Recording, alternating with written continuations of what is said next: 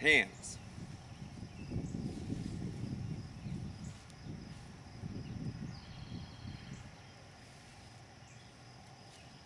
Now, as I've shown in lesson 1, or actually, excuse me, as I've shown in lesson 2 at the very beginning, lesson 1 in lesson 2, that a lot of practitioners use hands like this. See that? They warm up, and we're talking about Reiki practitioners. There's a lot of energy practitioners who use their hands like this, okay? And then they tell you by warming your hands up, at that particular point, you can emanate out energy, okay?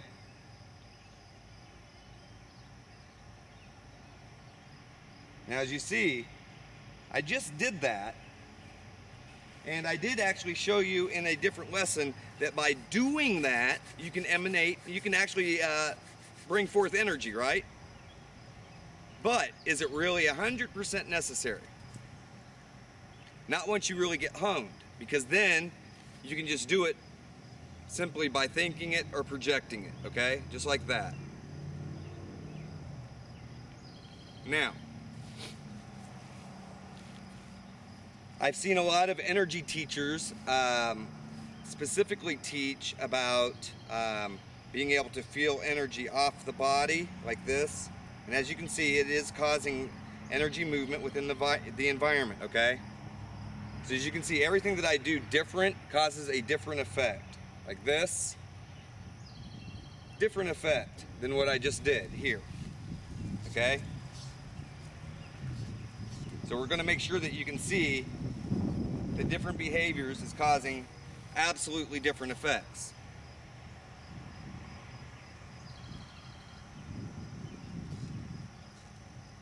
All right. Our hands, we naturally use them for much of everything. We often accept people with our hands when we embrace, and then we often reject people and push them out when we don't want them around, okay?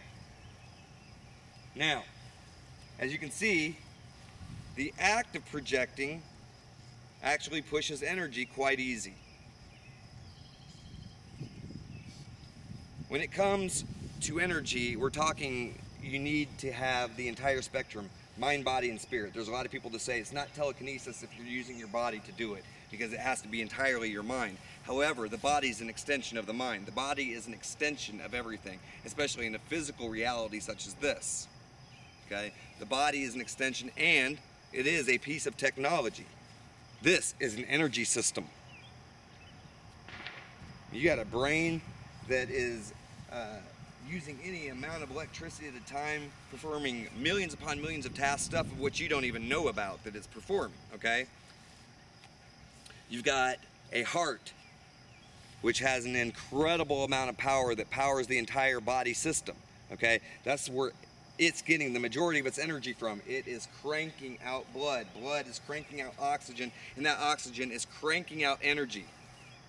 Energy of which the body uses. So, learning how to use one's technology is probably the strongest thing that one could do. But one has to know how energy operates. And most energy, as I've stated before, it operates in spirals, in vortexes, okay? That's the reason why we have such a thing called vortex-based mathematics, the Fibonacci code, okay? It's because everything down here operates in vortexes. Look at your fingertips and you'll see what? Spirals. Your personal interface into the universal mainframe. Plants grow out in spirals. Matter of fact, I can't tell you how many plants or flowers that absolutely demonstrate that. You can actually see it even here, where everything's twisty, turny, sort of thing. Everything comes up and out in spirals. Most plants are actually growing towards grid lines, not necessarily the sun. They're growing towards grid lines, which are extensions of the sun. Just like my body is an extension of my soul. The grid lines are an extension of the sun. It's what makes all this possible.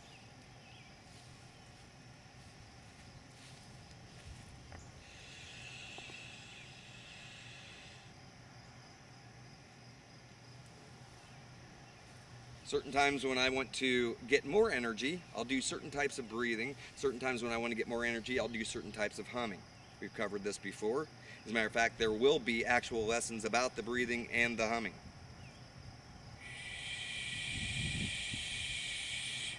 You see that? Just adding a little bit of breath.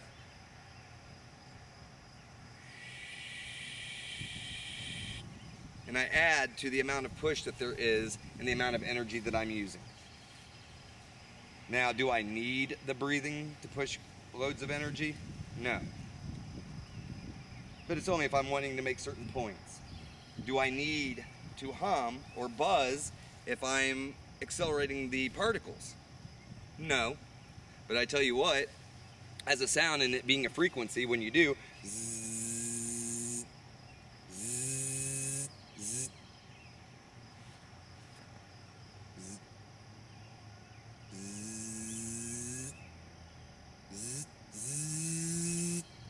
zzz, zzz,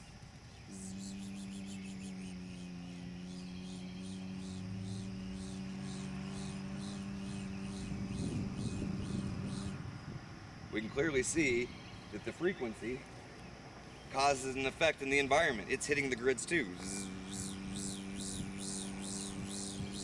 So if I couple the effect of using my body, the projection, my mind, my imagination, plus the frequency, I create many different ways to move the same thing. Okay? Now you see right there, turning my hand in spirals with my fingers right there, like that. Okay, another thing to do is circular motion, which is like this. That's another decent technique in being able to access a little more energy from your environment. But again, the most important thing that you're doing is you're projecting from your body's core. You have a toroidal field that your body runs and operates on, and it is constantly flushing energy in and out of it, right through your center, up through the top, through the bottom, and it's going out at about 20 feet. Okay, so if you know how to use your energy system, and you know how to use your, what they call Merkaba field, then you're easily able to reach in and play with energy as if it were the easiest thing in the world to do. Which technically, ultimately, it really actually is. But mastering it is a whole different animal altogether. Playing with it, almost anyone can play with it. Mastering it, two different things. Because the most important thing that you want to achieve when it comes to all this is achieving and getting the same results twice. So I want to know that if I come in here and I start playing around, you see this? That I'm going to get these results every time. I want to come up and do it once like this and be like, uh-oh, didn't work. I want to be able to come right into it and go, you know, especially if I have to show people this, I can't afford to be to mess up. See that? I can't afford to mess up. If I'm showing this to you now, can't afford to mess up. If you're here face to face with me, learning, can't afford to mess up. So I have to be able to repeat these same processes over and over again, and that's the most important thing for any energy practitioner, is to be able to repeat the process. Repetition and being able to repeat it demonstrates that it is something that you've actually honed.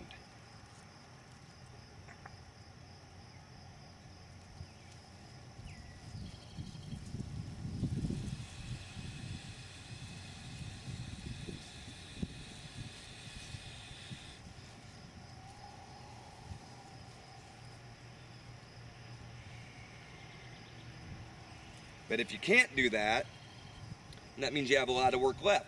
And you can't come in on days where there's solar flares and where it's already naturally windy day because of those solar flares film and then think, wow, I am an aerokinesis master, because I can guarantee you, if not the next day or the next day after, all that energy is going to be buffered in, and then you're going to be like this, trying to figure out why you can't move it again, okay?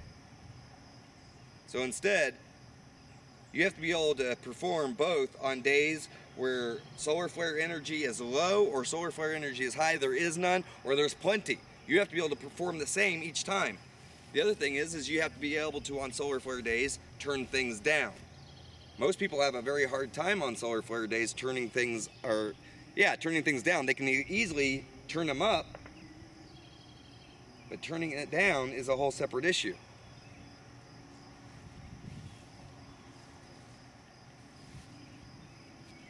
So, Michael Grubb from Evolved Ministry. We're teaching about, again, ambient potential, maximizing ambient energy, and using your own body system as the core of which you're pulling your system or your energy from. Then we're going to work on using energy from other systems, plants, okay, the sun, which is primarily what you want to use mostly. You don't want to use too much off of your fellow man. That's for darn sure. As a matter of fact, you never want to use energy off of people. So I want to put that in there right now. Unless a person has given you specific right and permission to do it, don't ever use someone else's energy. There is no reason to merge with someone else. There's no reason to use their energy system. That is what is known as vampirism. I want to make sure that gets heard right now. You do not borrow other people's energy from them. Okay? You do not put things in them without their permission. You do not merge with people without their permission. Secondly, it's probably unsafe to merge at all for a variety of reasons, but I've already talked about this in another episode, so we're just going to leave that alone for right now. But the act of doing such things and imprinting people's information on you and pulling energy from them, especially when they are not aware of it, that is called vampirism. It is negativity. It is an inward magnetic of which people are using to absorb. So that's a no-no. Anytime you do use energy, you ask the system of which you're borrowing from. If it says no, you're out of luck. Okay? If it trusts and loves you and you have been working to get your ego out and get all that negativity out, it's going to be a lot easier to tap into this stuff.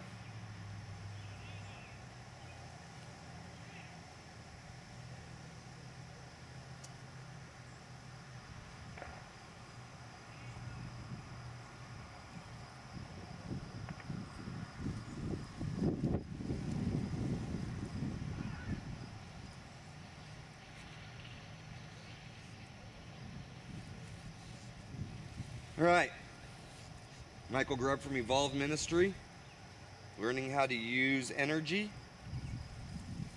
and project, okay? It's a lot deeper than just trying to feel yourself, okay? But it is important, I can tell you now, that you start to work with your entire body and feel through, so that way you can see how your own energy affects you, okay? And then the next thing to do is to see how your energy affects other things.